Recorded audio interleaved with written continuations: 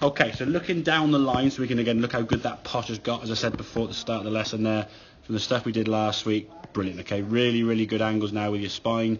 Nice amount of knee flex there at address, arms hanging down. That ticks a lot of boxes for me. At least now you're in a position where we can move the body better. Yep. Before, when you were really squatty in the knees, you couldn't turn. Yep. Only way that club could really go back was as you sort of took the club here now.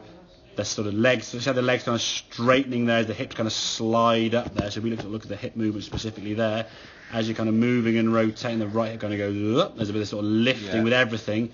And then at the top of the backswing, we can see that those hands, they're not as high as they were, but that elbow, as we said, slightly higher than that right shoulder. Left arm is a little bit up here. And everything's sort of just tilted a little bit towards target. So this hip has kind of moved back towards us.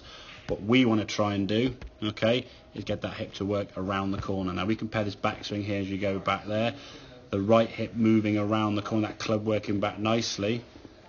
Look at that backswing position there.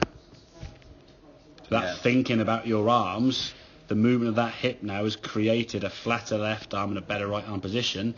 Now we compare these two coming back down, okay, if I just get them to the top sync, so that's top of the backswing. There's top of the backswing there. If we put them down like that, you look at the movement, just watch the club as it comes back down through your head. So look at that position there. One's very steep through your right neck, that's now through your right shoulder, okay?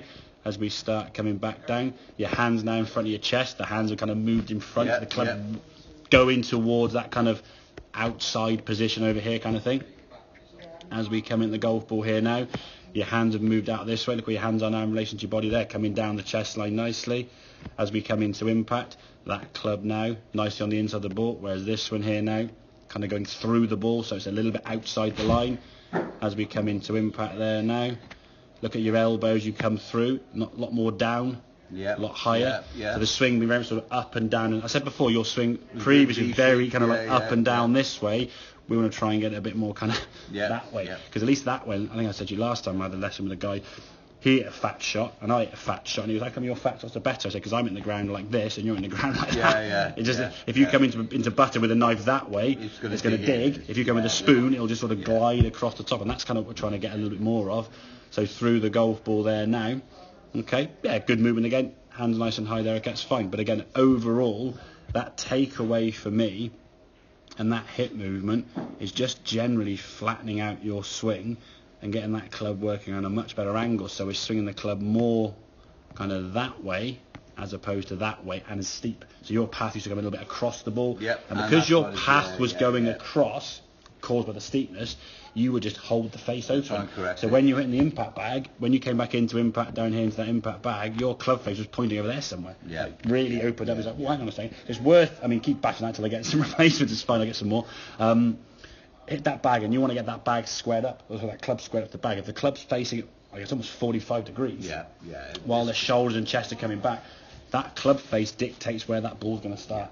So unless your path is somewhere kind of from in here, and you hit a big old hook this way, it's just going to be going right and just a big old slice. So spin on it, and exactly. So getting that right hip, I would practice that movement up against the wall there. So you sort of stand up against the wall with your right side and just try and feel your right hip kind of moving almost away around the corner. So if I'm using this wall, just from there now, just feel, I guess, a little bit straightening with your right leg slightly, okay?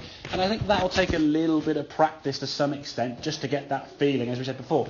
Just so you can get there on the golf course and you're not there going, okay, what's my hip going to do? You just think, okay, I'm here now. As a trigger before that club goes back, you might sort of just go and just rotate your pelvis a little bit, but just get used to this hip moving. And when you do that, your shoulder's now going to swing a lot flatter. It'd be so unnatural to do this and then lift your arms up.